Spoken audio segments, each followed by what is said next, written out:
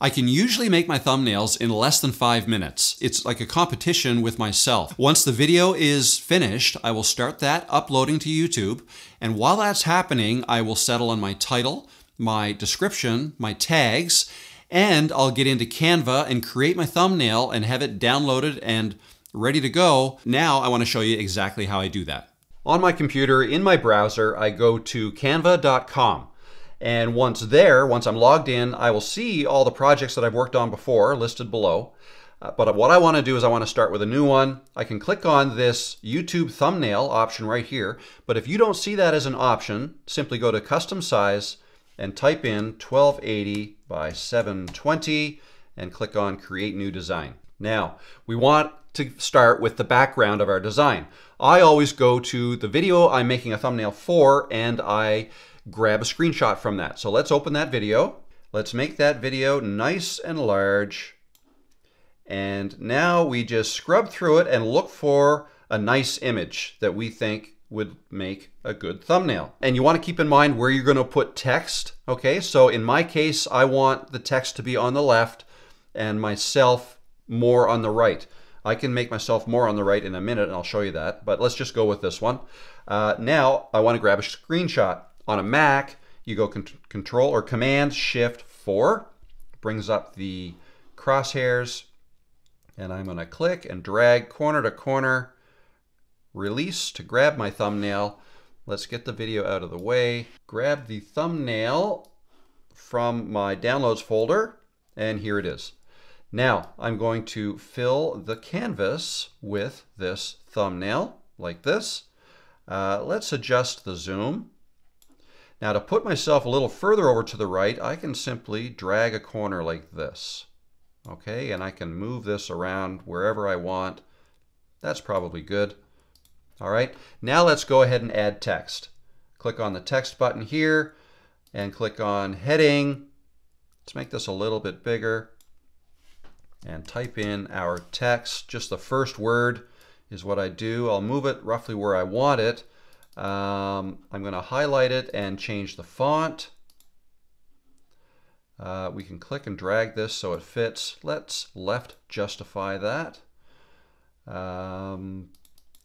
Let's actually change the text to you. You can do this is what I want to do. But before I fill out the rest of it, I want to add a drop shadow. Good thing to do if part of your text is going to be on a light background, if your text is also light, so white on blue, I think it'll look better with drop shadow.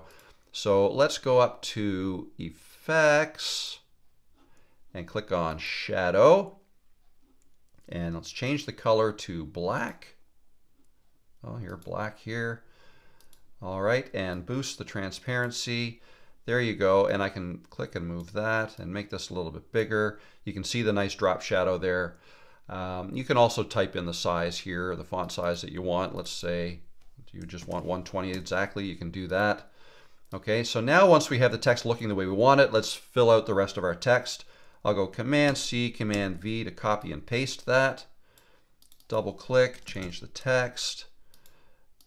Command-C, Command-V, double click, do this. Just like that. Let's make this, stretch this out so it all fits on one line. All right, now we can hold our shift as we're selecting all these, right click and click group. Now I can actually adjust the size all together like this. Let's just put that right there. I think that looks good. Now, another trick here, and for this you're going to need the paid version of Canva. Everything I've done so far is the free version. You could just download this and you're good to go.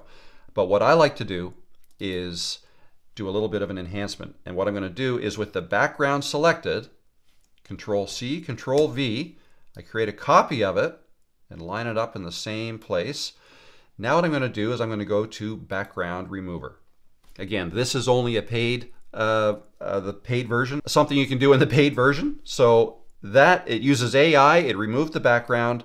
As you can see here, the background is gone. So now what I do is I will go into Edit, Adjust, and I'm going to boost the brightness. This, again, is only boosting the brightness of myself without the background, okay?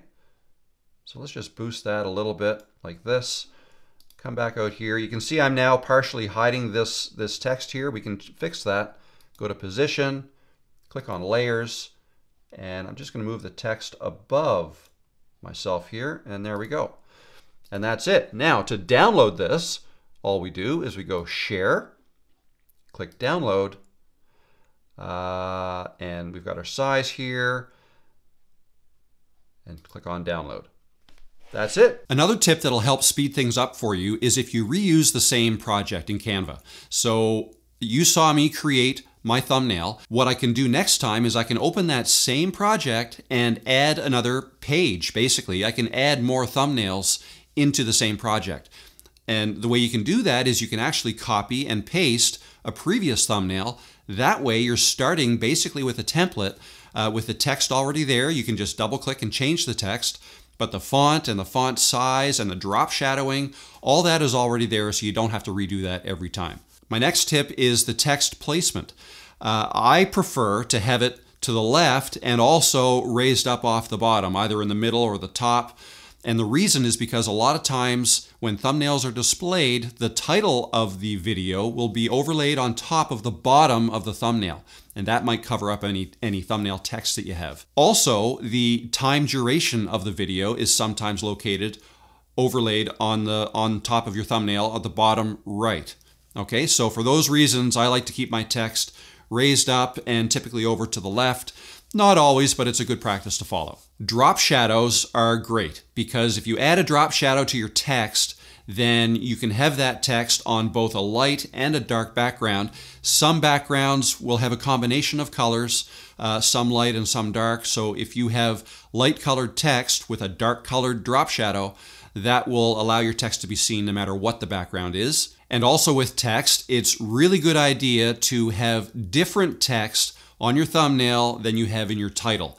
Don't feel like you have to put your title text in your thumbnail as well. That's kind of redundant. It's your thumbnail and your text together that people look at to decide whether or not they're going to click and watch your video. And finally, simple is better. You want to keep things simple. You don't have to get complicated with flashy graphics or effects or things like that. Simple is definitely better, and it's faster to make simple thumbnails as well. The only little more complicated thing I typically do, as I showed you in my video, is I will add some brightness or modify, after removing the background, I'll add some brightness to me if the lighting was not ideal in that video. So those are my tips. If you can follow these and do what I did in Canva, you too can make your thumbnails in less than 5 minutes. Thanks guys. If you like this video, you know what to do, and I will see you in the next one. Bye for now.